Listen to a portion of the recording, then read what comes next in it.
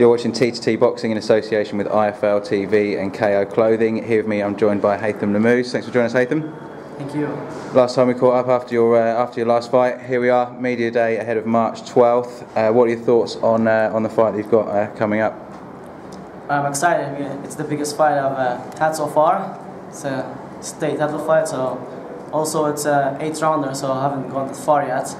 So pretty excited about that. Excellent. And obviously you've been training for those longer fights. Have you been sparring for longer? And yes.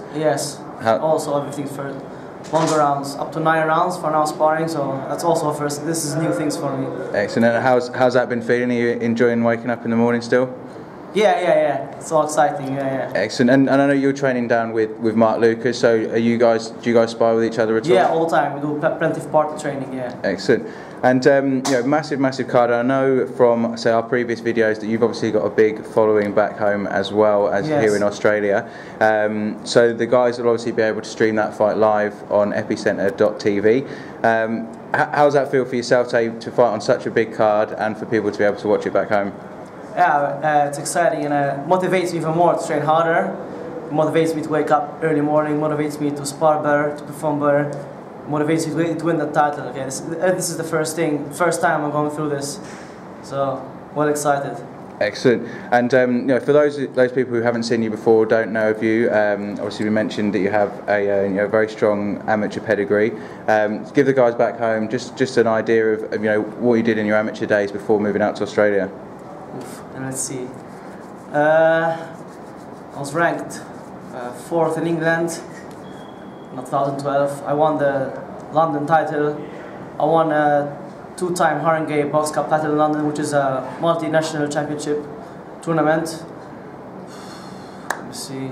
I won the Maltese Championships. Won the King of the Ring in Sweden twice, which is the biggest tournament in Sweden, basically. Yeah. So plenty of Scandinavian countries, European countries go to that country for that tournament, and I won it twice. Excellent. And so you've obviously travelled a fair bit with your fighting. Quite a few.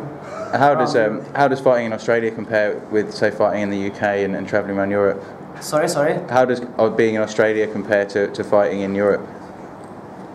I